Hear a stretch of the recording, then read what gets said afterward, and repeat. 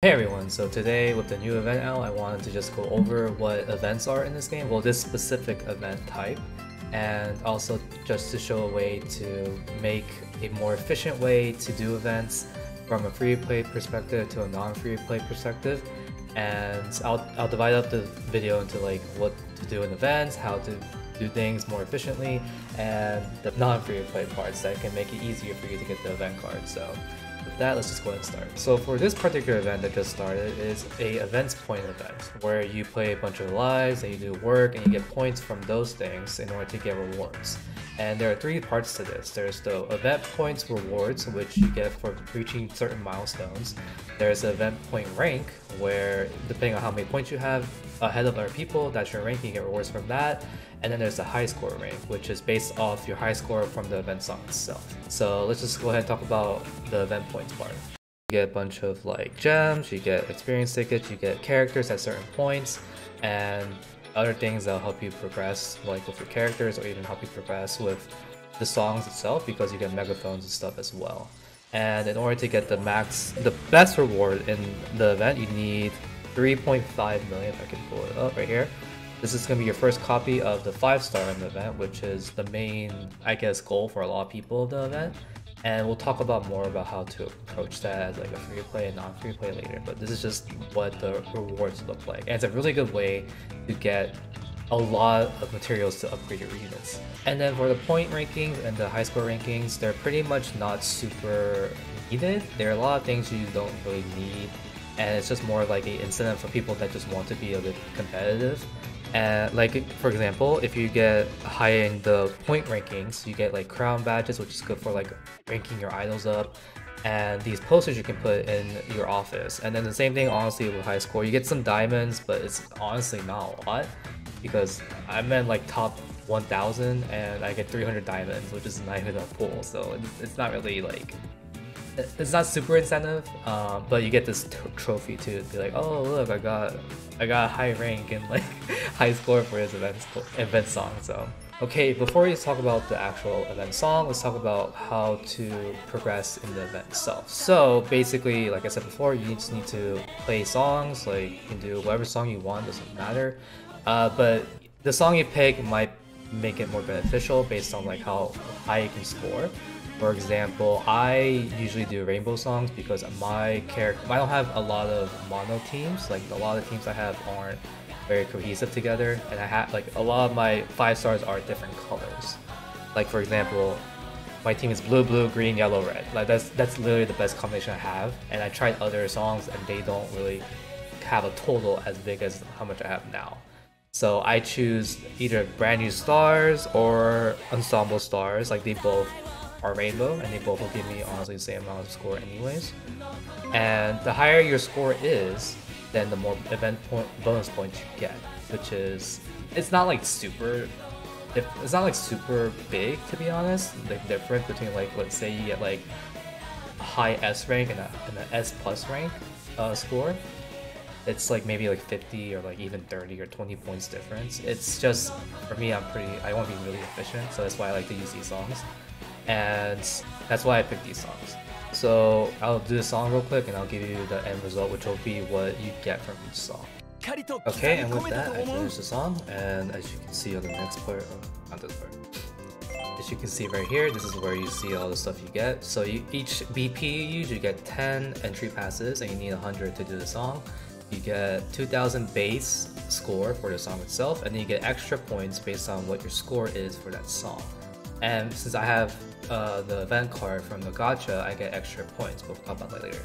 And then you see the total adds up, and then you'll see what you're gonna get next, and that's basically what the event points do and how you get them basically. So one thing I want to bring up is that there's a very efficient way to do this in my opinion, and it's basically based on the fact if you want to put time into the game or if you don't want to. It's just, if you want to be efficient, you need to spend more time in the game. If you don't, you can just use more BP all at once and just finish it. And what I'm talking about is that, so using 1 BP versus like 2, 3, 5, 10, whatever it is, it's going to really make a difference as you keep doing the songs over and over. And I will give you an example as to why. I'll do 3VP as an example, so I'll be right back.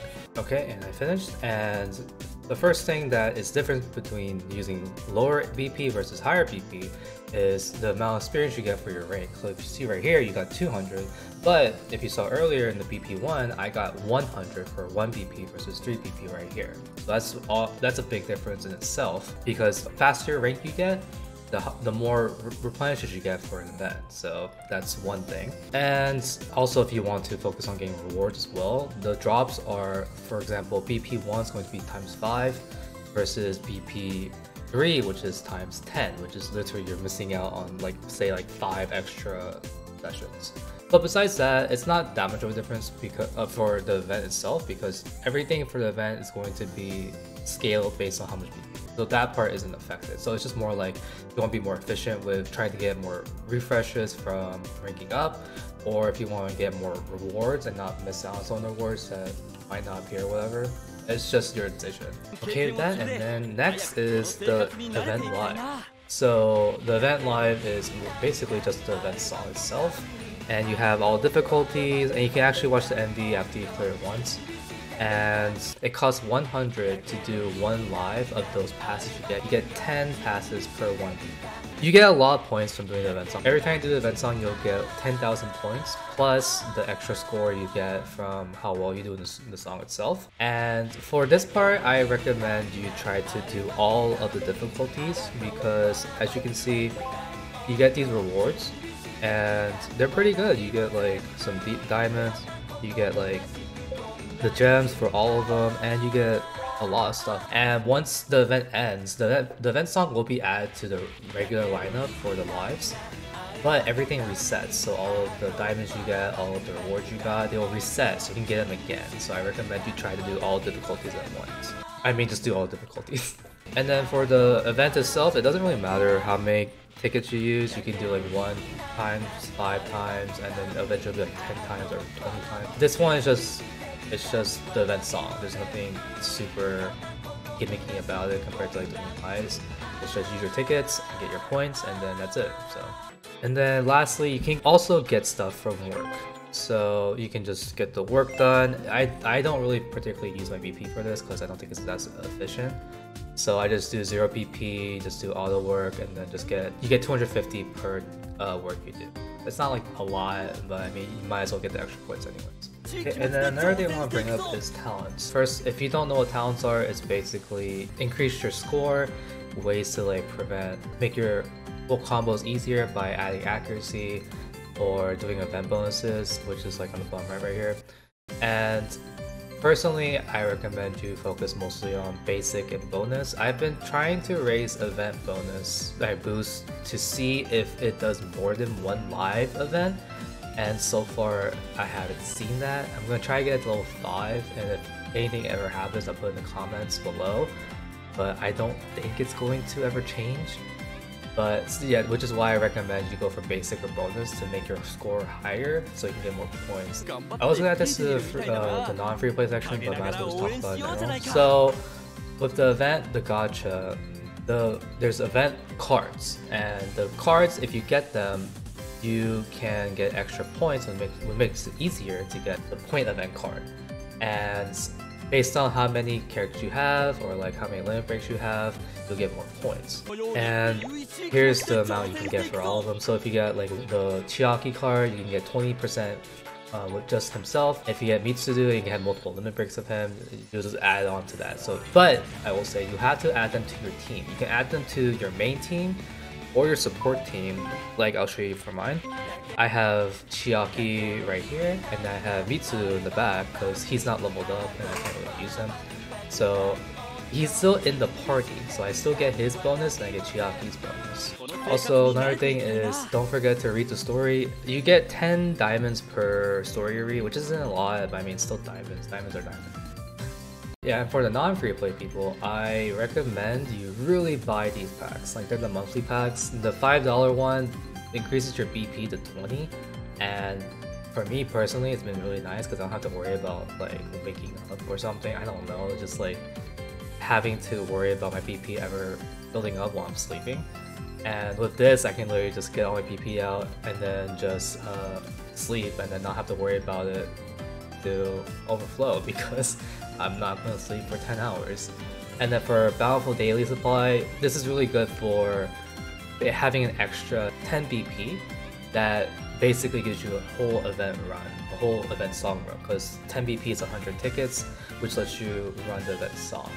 And it just makes it easier for you to get the event card as well. And I think it makes it just cheaper in general. And for the event card itself, I don't really know if I recommend it because it is really expensive and it is basically 1% because the event rate up is only 1% of the 3%. So it's up to you if you want to go for it. If you love the card, like for me, I went for Chiaki because I like Chiaki a lot. And that was the reasoning behind it. And that's why I got him. Thankfully, I got him. But yeah, so it's up to you if you want to go for the card or not. Okay, and with that, that's about it, I think. And yeah, so I hope the video helped you understand how to be, I guess, more efficient with the event. There are other events, well, 2 other events types, I think. One of them is basically the same thing, and the last one is the tour event, which is our next event, which I honestly have no idea how it goes. So I'm gonna do some research and stuff and actually just play it first, and then I'll make a video about that one. So again, thanks for watching the video, and I hope this video helped you a lot, and I'll see you next time. Yeah, so peace.